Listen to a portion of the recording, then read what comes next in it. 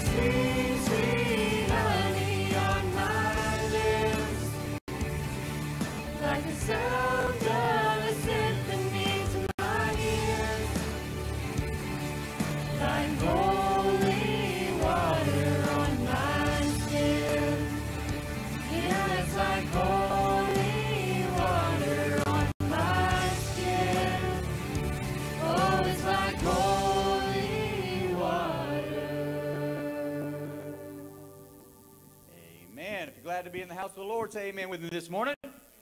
All right. So our next song is going to be our greeting song, so you can feel free to greet each other during this time. It's going to be a song called What a Friend. Our tithes and offerings box is back in the back here up in front of the sound booth where it used to be. So if you brought tithes or offerings or prepared to do that, you can do that at this time as well. Let's sing together.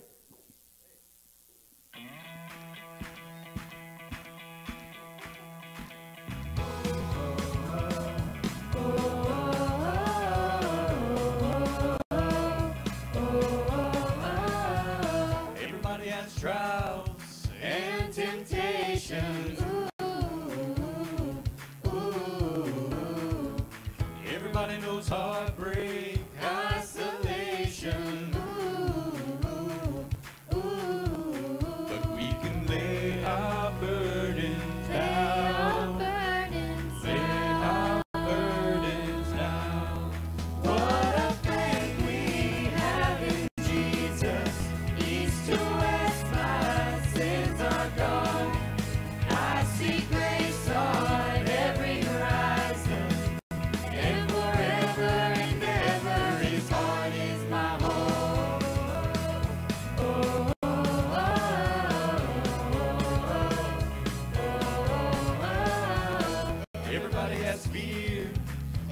I got worry. Ooh, ooh, ooh.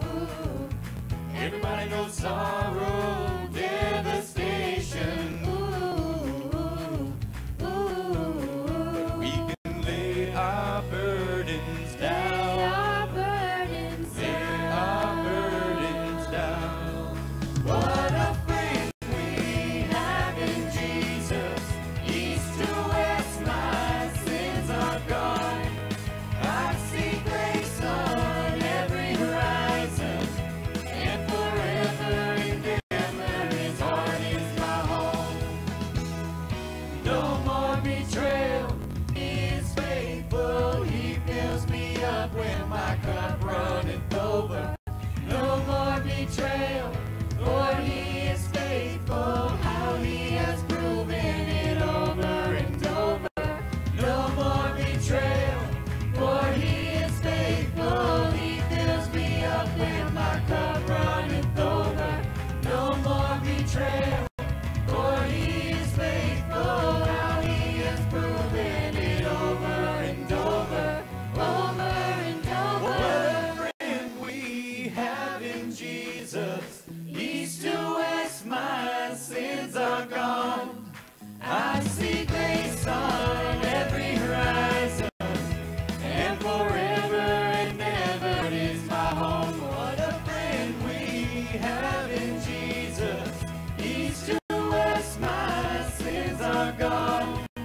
I see grace on every horizon, and forever and ever His heart is my home.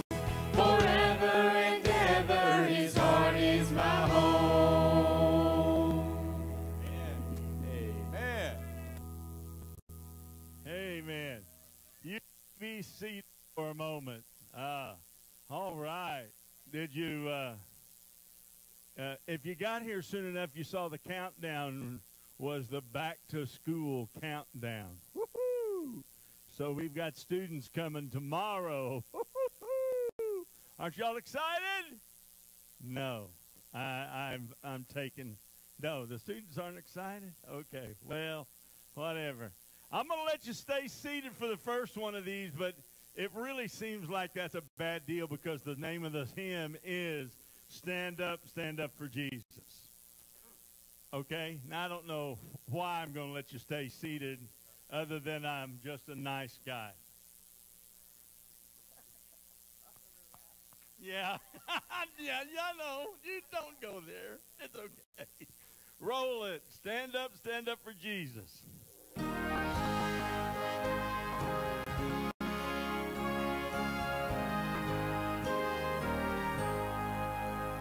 Stand up for Jesus, ye soldiers of the cross.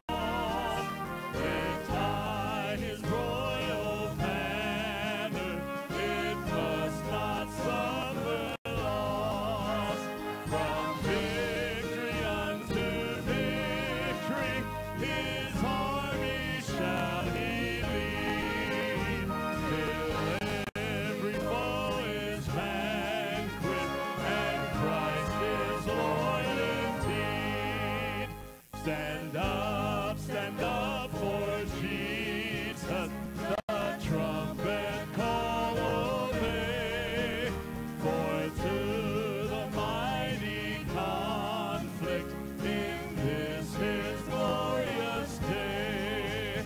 Ye who are miners, rise with danger, and strength to strength oppose.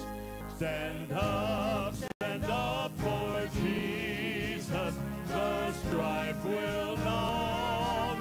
This day the noise of battle, the next the victor's song. To Him who overcometh, a crown of life shall be, with the King of glory shall reign eternally.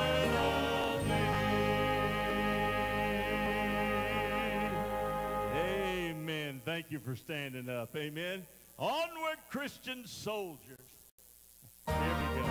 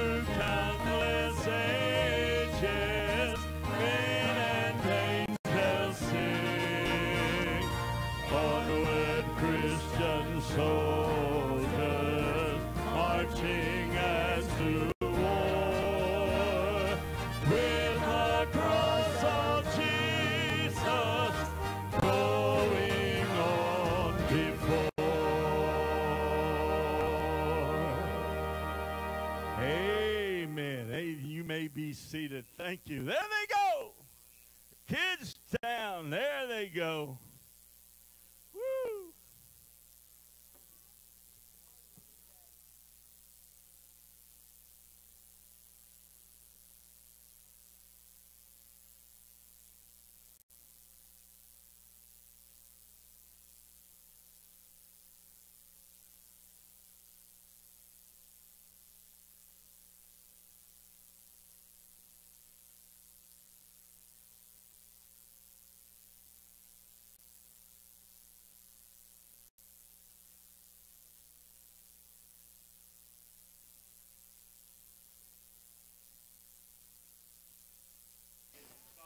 That's all right. Just a couple of housekeeping things for you. Out in the foyer, we have some ballots for this week. Make sure you vote on Tuesday's the primary if you hadn't already voted. And also, there are some petitions for those of you that are in. How many of you live in Washoe County? How many of you pay too much taxes? Well, there's a whole new county trying to form called Springs County, okay? And there's a petition if you'd like to join that county, which is lower property taxes than, and it's from everything from 34th Street west will be in Springs County. So wouldn't that be good? How much you pay taxes there are too much, huh? So anyway, next week, Tim Martins, who is the initiator of this, will come to our church service, and I'll give him about 5 minutes to tell you about it, and then afterwards he'll be around to answer questions for you. But there's a petition out there if you think that your taxes are too high and you'd like to be a part of this new county.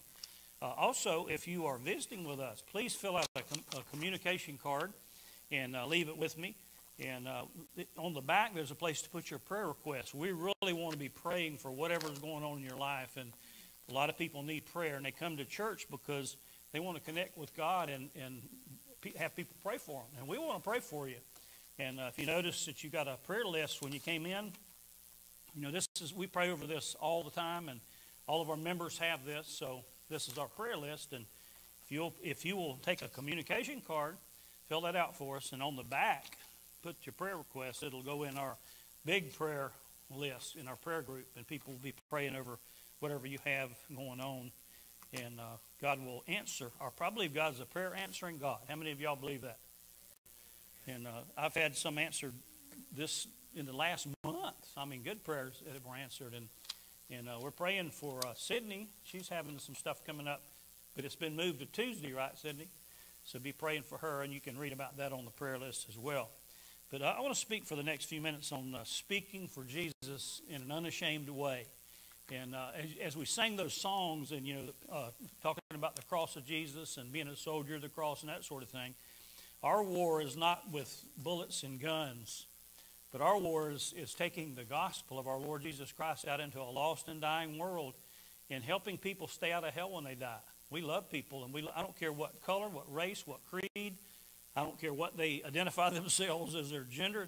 None of that matters. What matters is I know that my Savior loves them very much. And my Savior, the Lord Jesus Christ, wants to take them to heaven one day when they die. And our mission is not to try to convert people at the sign of the cross or with a knife or a gun, but to actually win them over with the love of God, because the Bible says that God so loved the world that He gave His only begotten Son, that whosoever believeth in Him will not perish but have everlasting life. So that's our mission. And I thank God that it's a mission of peace and not of bloodshed and war. And God wants you to know Him if you don't know Him in a personal way. He wants to know you intimately on a personal basis. And part of you as a Christian, how many of you out here, well, you don't have to raise your hand, but know this. If you identify yourself as a Christian, part of your mission is to open your mouth and talk about Jesus. But so many Christians are scared to death to do that. They have lockjaw. You talk about anything else, but when it comes to talking about Jesus, it's so hard for them to stand up and speak for Him. There's a survey done a few years back of why people like you, Christians, don't witness, and 50% said it was their biggest fear was how other people would react to them. Might reject them as a friend, that sort of thing, and might offend them and that kind of thing. 25% they felt they didn't know enough to share the gospel adequately. And the other 25% were just too busy, or their lives weren't consistent, or they didn't think their lives were consistent enough to witness to others. But the bottom line is this: we're supposed to be witnesses for our Lord and telling people about our friends. And there's a direct correlation with you. People think, God's mad at me. He wants to destroy me. No, he doesn't. He wants you in heaven with him. He sent his own son to keep you out of that awful place called hell. And remember, hell was not created for people like you and me. It was not created for humans. So what? Yeah, hell wasn't created for humans. Hell was created for those fallen angels, Lucifer and all his hordes that rebelled against God. And yet, a whole lot of people like you and me will be going there if they don't know our Lord Jesus. So our mission is a mission of mercy, mission of love, to try to find people that don't know Jesus yet and tell them the good news. See, gospel means what? Good news. The good news is heaven's free. Hell's hot, but Jesus saves. You don't have to go to hell because heaven is real and it's free. It's a free gift that God offers every human being. And our job is to go out into this wonderful news with people. You might remember from last week the scripture we looked at, Romans 1:16, for I am not ashamed of the what? The gospel of Christ. Read it with me. God unto salvation to everyone that believes, to the Jew first and also the Greek. Remember, when the gospel was first preached, it was only preached to Israel. And I'm thankful that the gospel came to us. And it came because Christians like you got unashamed of the gospel, and they went out and preached the good news to people out there in the world. We were in a store down in rural, I won't name the name of it, but down in Crystal River a couple days ago.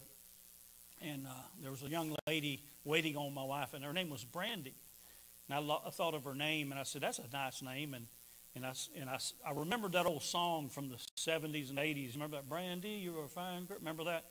And I sang that short little part to her. And I said, you probably heard that a million times, hadn't you, Brandy? She shook her head and rolled her eyes. Yeah, I heard that. And my parents gave me that name, and they were both drunks, and they don't love me very much, and I've never had a relationship with them. I thought, how sad, And immediately God's Spirit spoke to me and said, this is your mission today. Tell Brandy that I love her. So I told her, I said, Brandy, I said, I've got good news for you. I said, there's a God in heaven, and he loves you very much, and he's a heavenly Father that won't abandon you. And she says, well, I've tried to have a relationship with my parents, but they just would never reciprocate, and we just don't have a good relationship. I said, but there's a God in heaven that is the wonderful Heavenly Father, and he thinks you're cool. In fact, he loves you a whole lot, and he just wanted me to tell you that. And she kind of turned away for a minute, and I couldn't tell if she was, tearing up. Said that today. She says, I've been wondering, does anybody in the whole earth, in the world, care about Brandy? And I said, oh, yeah, Brandy, God loves you a whole lot, and he's got a wonderful plan for your life. And I gave her my card, business card, which has I purposely did that because my business card on the back of it has the Roman road, which is a gospel presentation on how to get to heaven. I said, Brandy, here's my card. On the back, it'll tell you how to go to heaven, and you can, and you meet this God that loves you very much. And she looked at the front. She said, you're a pastor? I guess. She said, where's your church? I said, Gainesville. She goes, well, that's a long way. And I live way. I said, yes, ma'am, but there's good ones nearby. And I named a few nearby that she could attend. And so Miss Vonnie and I, before we left the line, we said, now, Brandy, is there anything we can pray about for you? And she goes, yeah, there is. She says, pray for me because I'm here all day long and I'm trying to raise 3 children. Didn't mention if she had a husband or not, but she just said, I'm just struggling. And so Miss Vonnie and I said, we'll pray for you, honey. And so we left her and made a new friend. But see, we were bold enough to talk to her about our Lord and unashamedly sharing, because it's good news. It's like if your neighbor's house is burning down, are you going to let them burn or are you going to try to get them out? What are you going to do? If your neighbor's house, what are you going to do? Are you going to try to get them? And sharing Jesus, speaking about Jesus unashamed today, I want you to take it personally. If you're a believer, take this personally. This is a personal message from God to you today. And we're in a 3-part series on living for Christ, speaking for Christ, and standing for Christ. And last week we looked at standing for Christ. But what we need to do, and what I want to do, is help you overcome your spiritual silence, okay? We live in a world today, and particularly in our more liberal communities, they like to silence people like you. They don't want you to talk about Christ. I remember years ago at Santa Fe Community College, my first 100 and 200 level classes, many times we were stuffed, and we unashamedly were able to share our faith there, even though many of the professors shut us down and silenced us. But I'm hoping today, good news. I mean, it's a get out of jail free card. Isn't that pretty cool? Wouldn't you like to give your friend a get out of jail free card and they could escape hell? Yeah. Get out of that burning house that we described a moment ago. But in order to overcome your silence, you're going to have to overcome some walls that are thrown up there, many times by ourselves and sometimes by others. But there's 5 barriers to witnessing that you're going to need to overcome. And the first one is fear. In reality, where does fear come from? The devil. He's the one that puts fear in us. You know? The Lord says, I haven't given you the spirit of fear, but of love and a power and a sound mind. And so fear, we have to go to fear is satanic, really. Now, there's some good fears. I mean, I don't put my finger in an electrical socket. I've got a pulls up backwards, you know. Don't jump off the house with an umbrella. Make sure if you jump off a high place, have a parachute. Now, that fear is a good fear, isn't it? Fear of putting your, you know, God instills good kind of fears in us. The fear of you know, falling off a high place and that kind of thing. That's good stuff. The wrong kind of fear is unhealthy fear, the kind that silences you when in reality that's just Satan trying to keep you from telling your friend about Jesus. So we got to overcome that kind of fear. Second thing we've got to overcome is ignorance. Some Christians are just ignorant. You know, they don't understand that it's their responsibility. It's their mission to share good news with their friends. I mean, it ought to be obvious, but a whole lot of churches, the best kept secret really in Gainesville is how right, Doc? Best kept secret is how people can get to heaven. The fact that God's not wanting to destroy them, but he loves them very much. And they can know they have eternal life. See, people don't know that you can know that. Listen, I know I have eternally with him in a brand new body because he promises it. You say, how do you know that? Because maybe we haven't been in a church like this that's told you the truth. Sometimes it's just apathy. Who cares? I don't care what's going on with the rest of them. Listen, don't be apathetic. Be conscious and conscientious about the fact we need to open our mouths and share Jesus. Sometimes it's introspection. We just, my life is just so, I'm not that far along in my Christian life, and I've got all these problems. Listen, everybody has problems. Every Christian has problems. Being a Christian does not make you perfect. All that what becoming a Christian makes you is just being forgiven. That's pretty cool. And how many of you think it's a good idea that we should get forgiven for some of the stuff we've done in our past? Of course, none of you have probably ever done anything bad. But I'll tell you what, everybody needs forgiveness, okay? And God offers forgiveness, but it's not automatic. God doesn't automatically just blame. Forgiveness is available, but it's not automatic. It's something that you have to receive and believe in. But if we think about ourselves too much, we just turn the thoughts inward all the time. We don't think about people outside that are outside of our lives. And listen, you're not ever going to be perfect in this life. You say, I'm going to wait till I get spiritual. Listen, you're a long way, and I'm a long way from where we ought to be. But I know this, I'm not where I used to be. So I'm on the road. I'm doing what I'm supposed to do. And that's what you just need to be doing, what you're supposed to be doing, and let God fix those things. And don't keep your mouth, or don't let him make you close your mouth. The devil will use that and say, look at you. You're a brand new Christian. Look at your life. It's been all messed up. Or maybe you've been in the faith a long time and you've had problems with your marriage or something.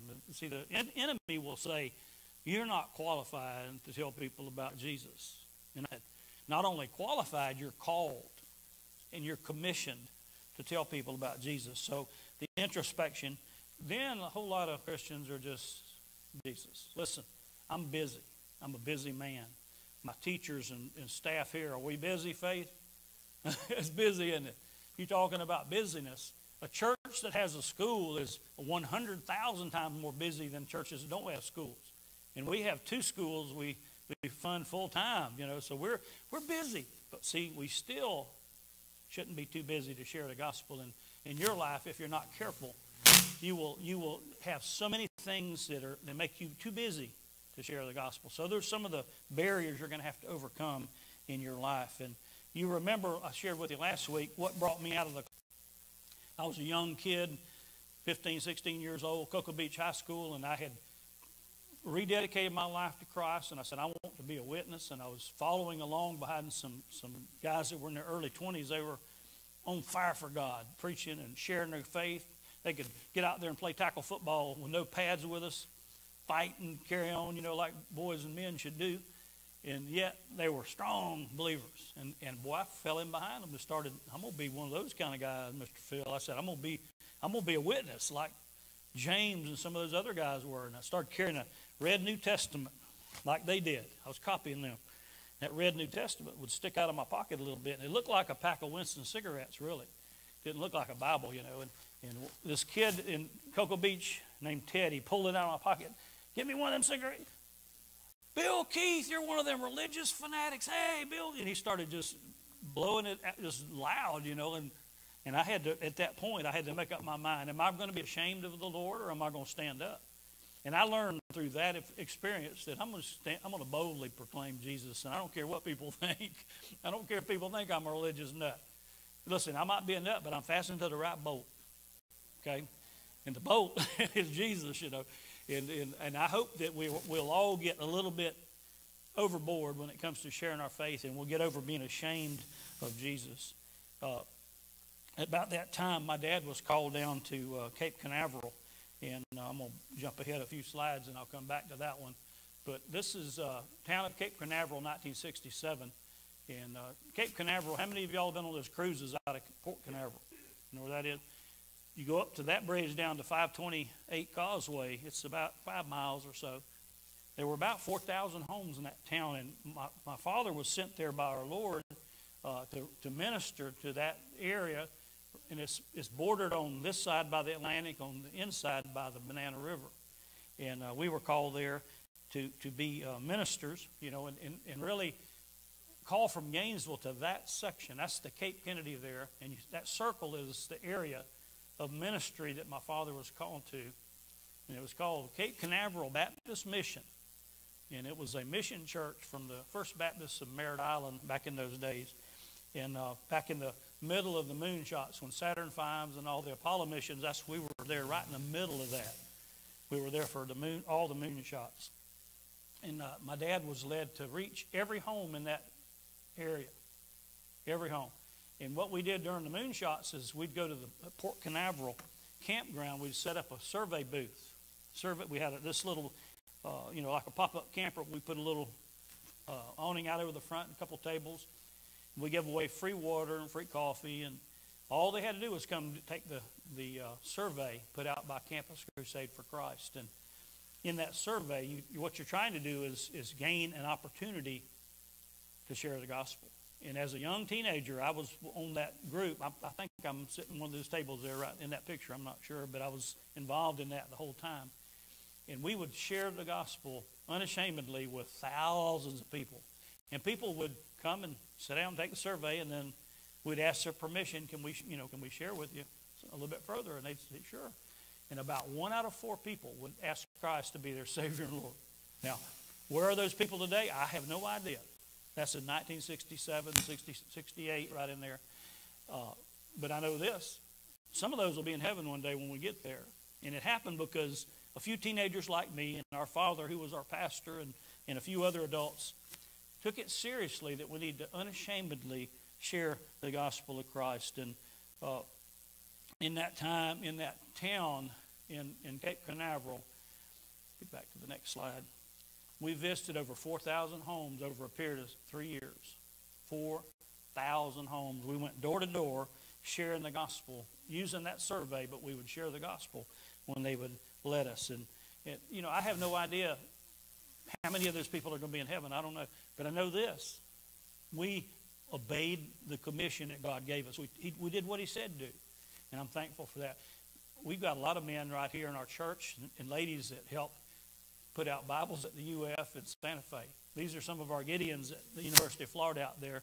Every year they're out there passing out New Testaments, year in and year out, and they pass out 5 to 10,000 Bibles every year around the campuses, and they're unashamedly sharing their faith with others.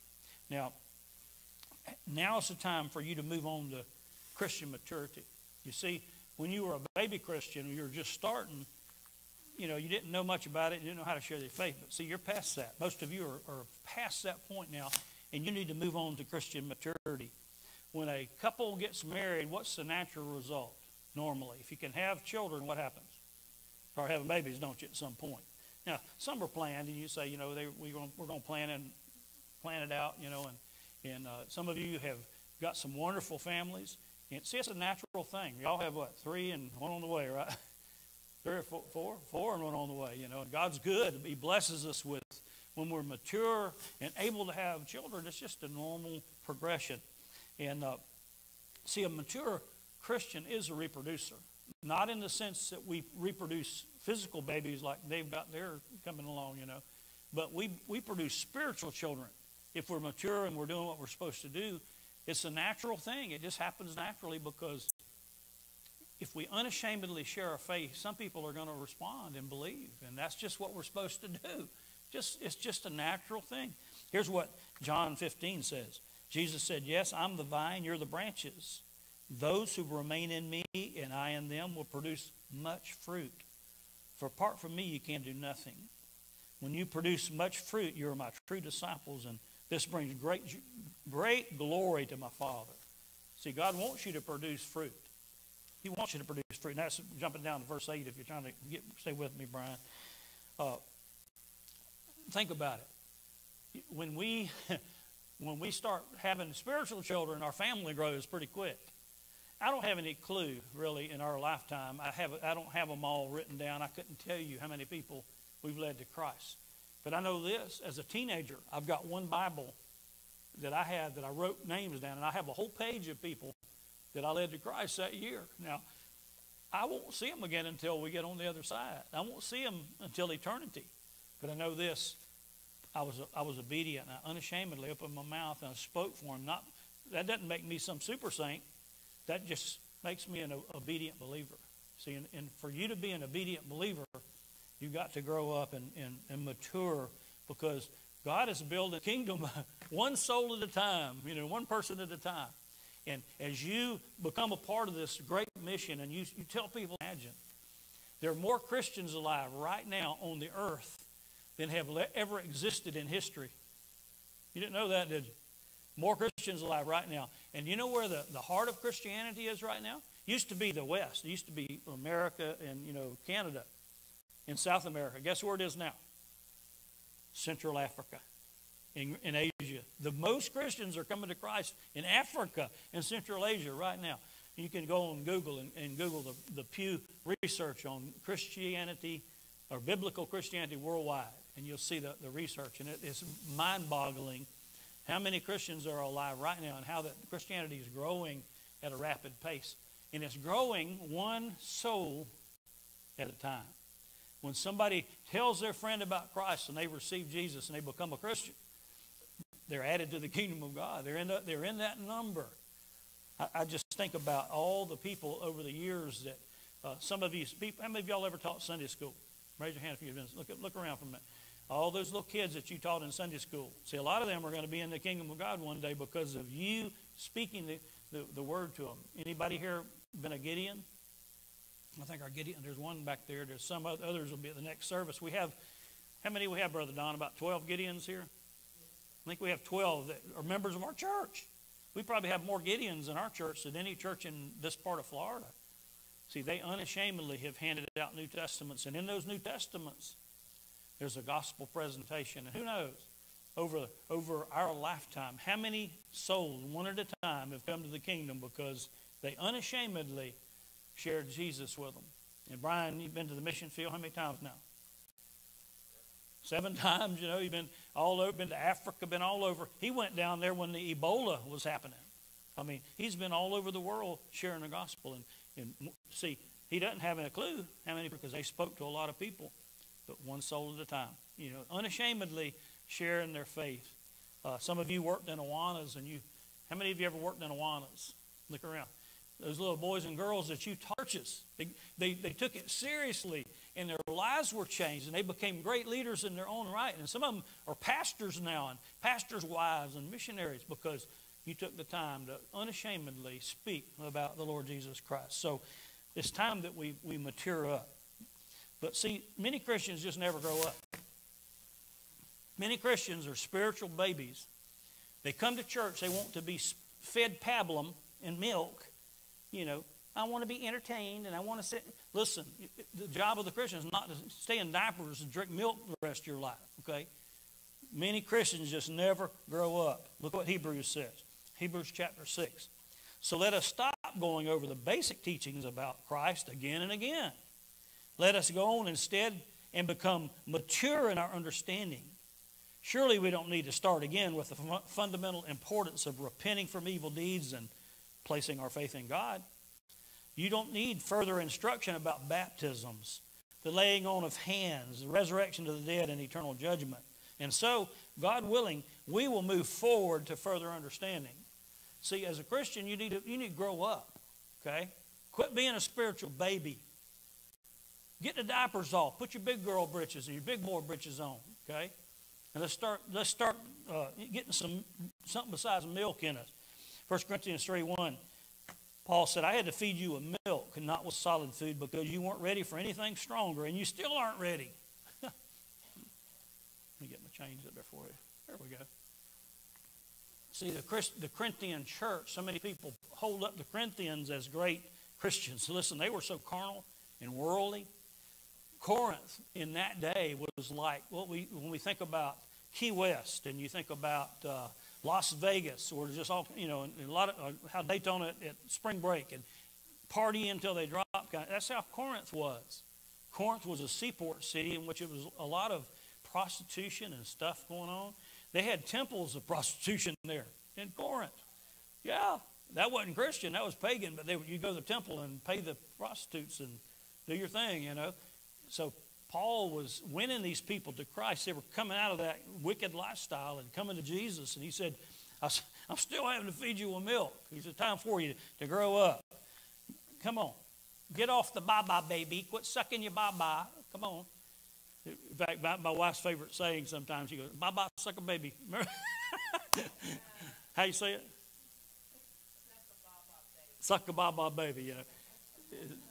Really, what's that? Hey, grow up. Come on, get off your duff, get them diapers off, pull your britches on, big boy pants and big girl pants, and get about the mass family and your friends. You want to keep them out of that awful place, because once you get there, you're never coming back.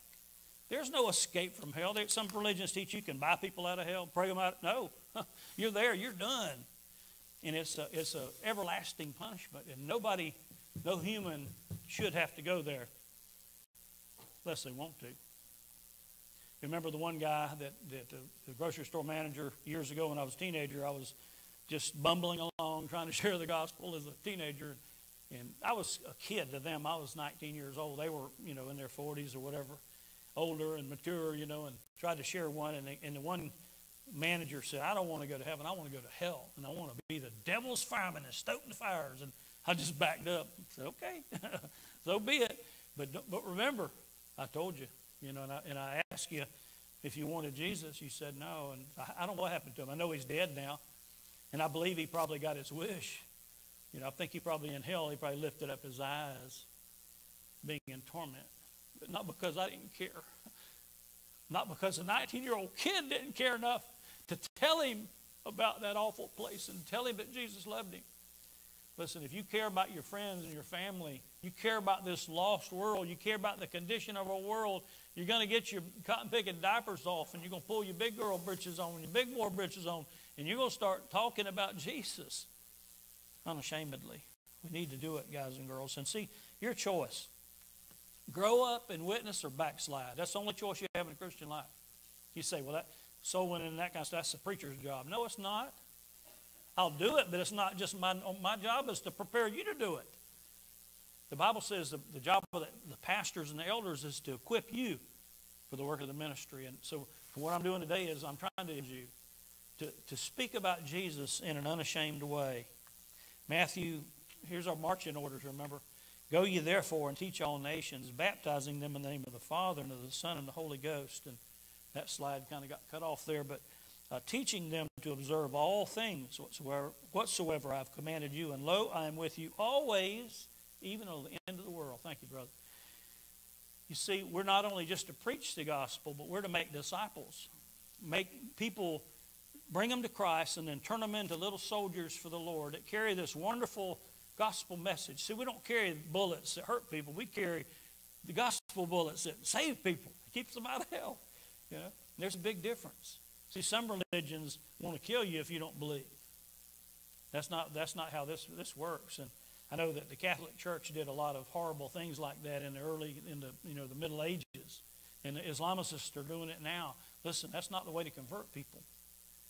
The God I know is a God of love and mercy, and I'm so thankful that He loves you enough to keep you out of hell by sending His Son for you. He sent Jesus on a rescue mission. Acts 1:8 says this, but you shall receive power when the Holy Ghost comes upon you, and you will be my witnesses, telling people about me everywhere in Jerusalem, throughout Judea and Samaria, and to the ends of the earth.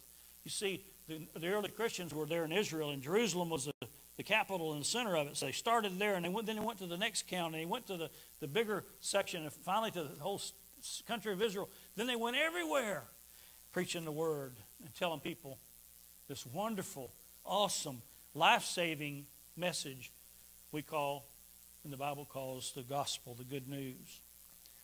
And Paul said this, and pray for me too.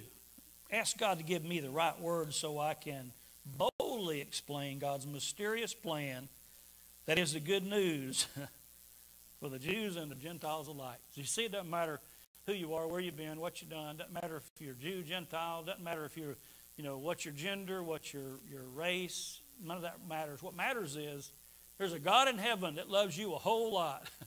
And He went to great expense to give you eternal life forever so you could spend eternity with Him. And all He asks in return is that you bow your knee to Him and ask Jesus to be your Savior and Lord. And you begin to follow Him, and you begin to tell other people, like yourself, about that wonderful good news. And you know what will happen? You will grow spiritually. You won't have diapers anymore. You'll have the big boy britches on. And you'll become a wonderful gospel-carrying believer, like Paul and Silas and Don Bowles, my dad, Jimbo, and a bunch of others I could name right here, right now. Martha, Mindy. A lot of these have picked up the baton and started carrying it, and they've become soldiers of carrying the gospel in their own right. And remember, it's not a gospel of bullets that hurt people, but it's the gospel of great news, the good news of the saving knowledge of our Lord Jesus Christ. If you're here today and you haven't met Jesus, please meet Him before you leave. Because I tell you what, I've been walking with Him a long time now, and I wouldn't trade it for $1 zillion of what God has done with my life and my family's life, and the good things God has done for me. And one time in the Scriptures, Moses had some people, his father-in-law and some of the others, that they were out there in the wilderness, and he said, come follow along with us, and we'll do you good. That's what I'm sharing with you today. Follow along with us, and we'll do you good. You see, our church is a family, really. When I come here every week, it's like a family reunion to see my brothers and sisters. I don't get to see you all week. I get to see you. And of course, we have our little welcome time, and that's just a time so we can say hey to our brothers and sisters. We're all kin because Jesus is our Heavenly Father. He's our common denominator. So if that's you today, if you want that, if you want Jesus in your life, I'm going to offer what we call the sinner's prayer. Prayer is not magical. It's just a way to help you ask Christ to come into your life. And let's all bow our heads and close our eyes. If you're here today and you want to be a part of the family of God and you want to accept that gospel, just pray something like this in your heart. You just talk to God while I talk out loud and talk to Him. Pray a prayer like this. Lord Jesus, I love you. And I know you love me because the preacher told me this morning you did. And I've heard other Bible verses. And you said in John 3:16, for God so loved the world, I'm part of the world. So Lord, today, I believe that gospel. I believe that you came to the earth, you died on that cruel cross. You paid for my sins, and when they killed you, they put you in the grave, and 3 days later, you came back alive. Lord, I believe that, and I accept you today as my Savior, my Lord. And from here on out, I'm going to be on your team, and I'm going to try my best to share this good news with others as long as I live. In Jesus' name, amen. We thank you for coming today, and as we said before, if you would do it for me, fill out one of the communication cards before you leave, and so I know that you had come. If you have a prayer request, which we really want to pray about for you, put it on the back, and we'll be holding you up in prayer. But yes, sir. So, go ahead. Thank you, sir.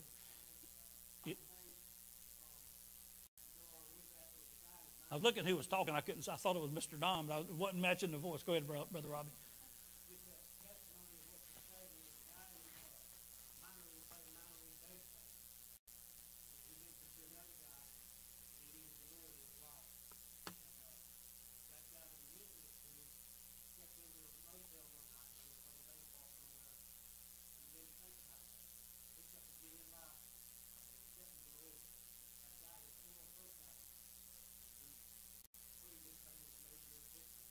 Hmm.